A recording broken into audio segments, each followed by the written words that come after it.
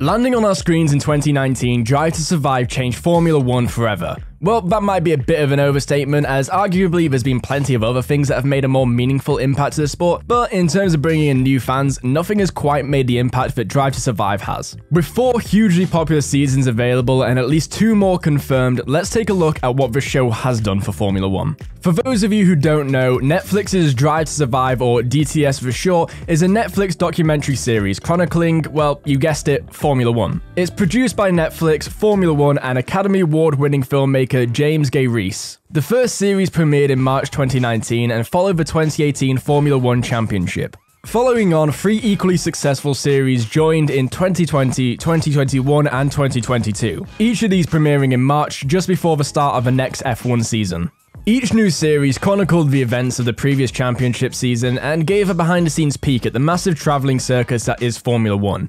The show features interviews with drivers, team principals, and, for some reason, Will Buxton, as well as life in and out of the paddock, interspersed with lovely footage of races. The show was an instant success, mostly because it didn't focus on the technicalities of F1. That's what we have the YouTube channel Chain Bear for. Instead, it focused more on the personalities within the sport, which made the show much more accessible for pretty much everybody. Drive to Survive was exactly what Formula 1 needed in 2019, and here's why. Despite being a multi-billion-dollar international enterprise, Formula 1 is actually a fairly niche sport, and it doesn't seem to have the same amount of appeal as the most popular sports, football, basketball, and tennis. Fun fact, F1 doesn't even rank in the top 10 most watched sports.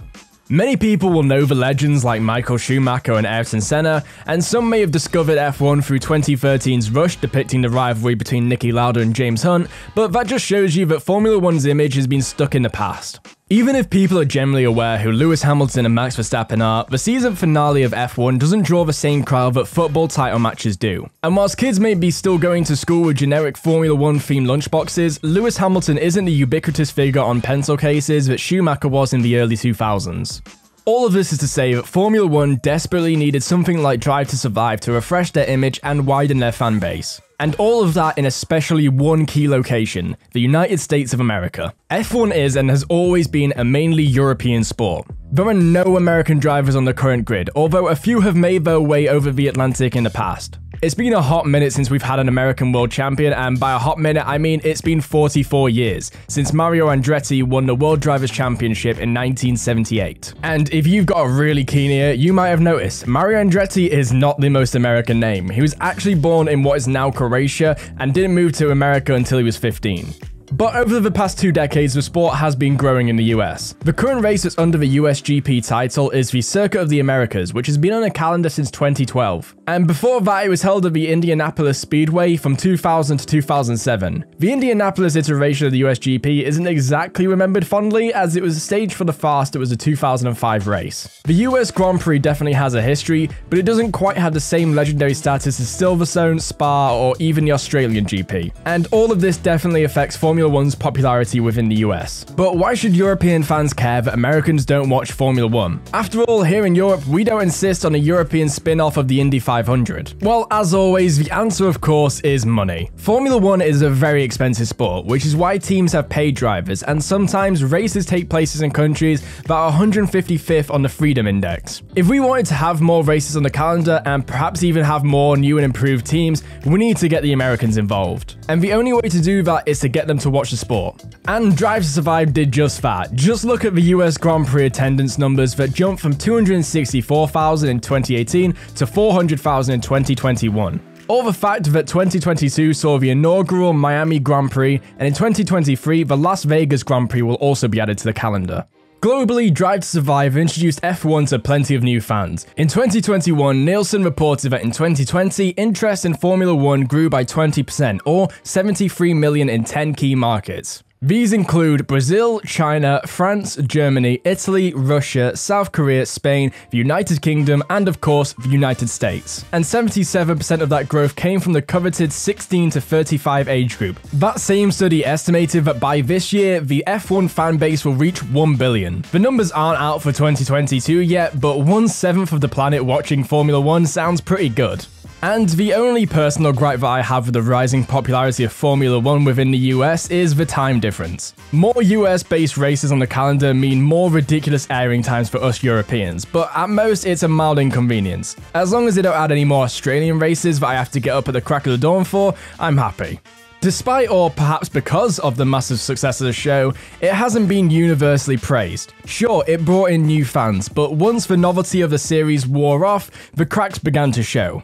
You see, Drive to Survive is very entertaining for a documentary, and that's because it's not entirely factual. I mean, at times, it feels more like a rip-off of The Office-style mockumentary with entirely absurd beats like Gunter Steiner's iconic Bunch of Wankers from Season 1. Now we are a fucking bunch of wanker. Yeah, bunch of fucking and that also goes with misplaced engine sounds to fake team radios. Drive to Survive has been accused of inventing drama where there simply was none, and fans are right to call Netflix out on their mistakes. And by mistakes, I mean deliberately faking it to make it more interesting. After all, in the words of Daniel Ricciardo, Netflix really are a bunch of confused filmmakers. Netflix are a real bunch of cunts, aren't they? A recent example of Netflix inventing stuff comes from the Season 4 Episode 8 that follows George Russell's move to Mercedes. The first fishy thing here is the audio when Russell says that it's up to Mercedes and Toto to decide whether he ends up in a Mercedes Formula 1 car. This is my last season contracted to Williams. If that means Mercedes and Toto decide whether I end up in a Mercedes Formula 1 car next year or not. If it sounds like it's spliced together from different clips, that's because it is. Then we get Toto Wolff telling Russell that he's got a seat in Zandvoort, although in real life, Russell was informed of that decision at Spa. The storyline of that episode was immediately under fire from fans and pundits alike, and Russell was quick to defend the dramatization, saying, "People have been very vocal about it, you know, being dramatized a little bit. But at the end of the day, you always want to show the best light of your sport and your story, as in any documentary that there is. Netflix is unique. As long as it's having a positive impact on Formula 1, I think there's no real issue." Russell's move is a fairly innocuous thing to play around with, and it's more funny than anything else, but occasionally Netflix drops the ball when it really shouldn't. The primary example of this is Romain Grosjean's crash that was covered in Series 3. It had all the drama befitting of a Hollywood blockbuster and none of the grace that a crash like that should deserve. The footage was drawn out, a deafening silence was added, and it was interspersed with mournful voiceovers. It really felt like Netflix were milking this crash for all it was worth. And at this point, I can't wait to see how they're going to cover Zhou's accident at Silverstone in Series 5. But back to the more funny mess-ups. In Season 4, Netflix tried to compare Fernando Alonso, you know, the two-time world champion Alonso, to Pierre Gasly. Don't get me wrong, I have nothing against Gasly, he had a great 2021 season, but comparing him to Alonso and insinuating that there's really any competition is like saying that Red Bull should look out for Williams, and I mean, they should when Verstappen is about to lap Latifi. As you probably gathered, Season 4 was just a fountain of weird editing and invented drama, including Mazepin unlapping himself in Sochi, being presented as a nail-biting, high-octane overtake, and Russell's Eau Rouge footage being used a whopping 5 times. In fact, many reviews called it the worst season yet. But other seasons had their moments too. According to Season 3, 2020 teammate and golf buddies Lando Norris and Carlos Sainz were mortal enemies and fierce rivals, something that both drivers have outright denied. And the list just goes on and on. And fans aren't the only ones to call out Netflix on their mistakes. Max Verstappen has been an outspoken critic of the show since the beginning and has called the show fake, saying, "I didn't like that at all, because a lot of it is fake. I know what I talked about with my engineers. Some of the things I said in Australia or Austria, they used for another Grand Prix to make it more exciting. That's not okay, that's just sensationalism." Verstappen has expressed his wishes to be withdrawn from the show entirely, or as much as the reigning champion can, saying, "I understand that it has to be done like this to boost the popularity in America, but as a driver, I don't like to participate in this. They fake some of the rivalries that aren't there at all, so I decided not to get involved and not to give interviews, because there's not really anything to show you. I'm not a dramatic show person, I just want to see the facts in actual events." And the powers that be aren't too happy about that, though mainly that's because it's kind of weird to make a sports documentary without featuring your reigning world champion. And they've already tried that. Mercedes wasn't featured in Season 1, and Hamilton's absence was keenly felt. Although on the flip side, it allowed Netflix to focus on the more midfield battles that often get overlooked in the race broadcasts. However, apparently Verstappen has seemingly eased up and teased that we might be seeing more of him within Season 5. The joke of the fakery has become so much that a promotional video from McLaren showed Lando Norris and Daniel Ricciardo sitting down to watch season 4, and they called out misplaced team radios. However, both are still keen to appear in the show and generally see it as a good influence on F1. And no driver has benefited quite as well as Ricciardo has from the success of Drive to Survive. He's just good-natured and goofy enough that his "Netflix are a bunch of you-know-what" comment came across as cheeky and not aggressive. Not to mention that as a self-defined secret American, Danny Rick must be loving the new American audience. Another driver who has nothing but praise for the show is Esteban Ocon, who credits Drive to Survive for helping him get a drive for the 2020 season, saying, "I think Netflix has changed a lot of my life, not just the public stuff but also my career. In difficult times where I didn't have a seat, that came out and people could actually see that I was desperate to have a drive again, and that probably helped for my career to come back." Sergio Perez, whose phone call with Christian Horner in season 3 was suspected to be staged, is also pretty happy with the show. First of all, I really respect Drive to Survive because what it's done for Formula 1 is tremendous. It's really something I appreciate. Honestly, at the beginning, I didn't think it was that big or important for our sport, and then secondly, yeah, they probably create some drama. The way they sell the sport is a bit of drama. It is a show, but at the end of the day, it is good for the sport and good for the fans, so I'm happy with it.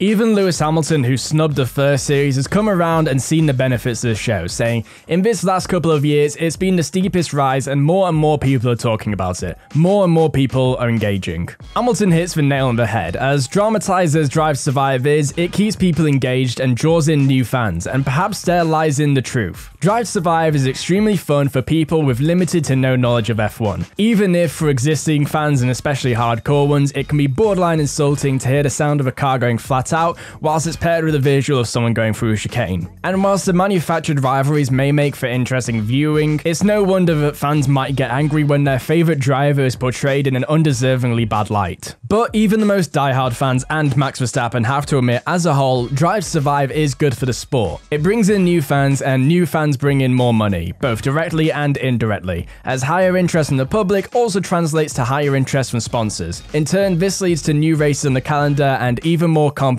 between the teams. Formula 1's image needed a revamp, and Drive to Survive is possibly one of the best promo campaigns the world has ever seen. Let's just hope that they don't mess up Season 5 any more than they messed up Season 4. But with that being said, what do you think of Drive to Survive? I know many people will definitely come into the sport from watching Drive to Survive. Was that you? Let me know in the comments down below. But besides that, I'll see you next video for when I'm going to talk about whether Mercedes can make a comeback.